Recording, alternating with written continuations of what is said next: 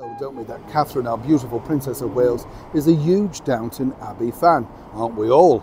And of course, Julian Fellowes has recently announced that the next movie is going to be the final one. They always are, of course, until some money comes through and the actors can be persuaded once again to recreate those wonderful roles. Not quite sure where we are with Dame Maggie Smith, though. Maybe she could come back as a ghost, offering some advice. It has been done before, as we all know. What's interesting to note, though, is this, that as we know, Her Majesty the Queen was also a fan of Downton Abbey. But what a lot of people don't realise is that her interest in sort of all things upstairs and downstairs, in fact, goes back quite a number of years, really with an amazing royal connection. Now, according to a very well-placed source, Catherine wasn't totally au fait with Upstairs Downstairs. That was the mega hit, of course, from the 1970s, which starred Jean Marsh and was created by her and the other actress Eileen Atkins, two superb actresses on and off screen, let me tell you. Both wonderful ladies.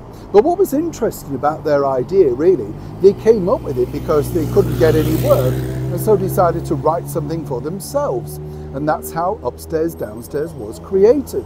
It went on to become a phenomenal success for over 5 years, one of the biggest exports for London weekend television in the 1970s. But unlike Downton Abbey, it wasn't glitzy and glossy. The sets were literally, well, quite threadbare, as one can imagine. And more importantly, the actors were picked, and some of them, this was their very first time on a major television role. So consequently, the costs were relatively low too. So what is the royal connection? Neil Sean here in the very heart of London. Nice to have your company as ever. Thank you so much for taking the time out for joining me. Yeah, I know, it's nice, isn't it? It's lovely to share these sort of stories. I don't know about you, I loved Upstairs Downstairs growing up, and I liked the idea that Ruby, Hudson, Mrs. Bridges, it was kind of like a world, wasn't it, that you felt very secure in. And a lot of people said at the time, which I thought was interesting, that really it was a very secure world for the people below stairs. You know, they had somewhere to live, some food, and of course had the protection, if you like, of the upstairs, the higher echelons of the family. Not everybody, of course, felt the same way.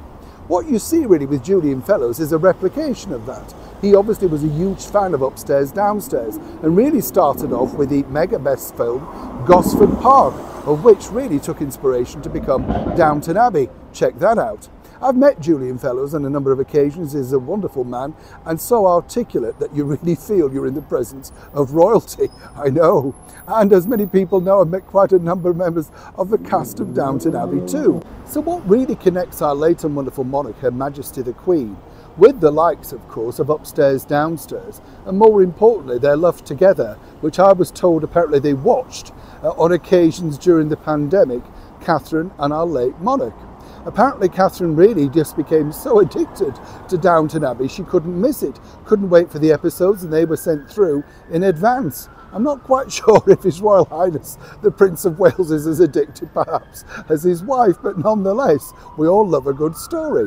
But you see, way back in 1970 a man really did help shape the stories, being the original story editor behind the success of Upstairs Downstairs. You see, the script editor, Alfred, already had very much a huge royal connection. Not just, of course, to Queen Elizabeth and Princess Margaret, but of course her father too, King George and the Queen Mother. You see, his father was an equerry, oh yes, that's right, an equerry to Edward VII. And not only that, when he sadly passed away, he became a private secretary to King George. So you can understand exactly how he got an insight into the workings of not just the royal family, but literally the upper class system.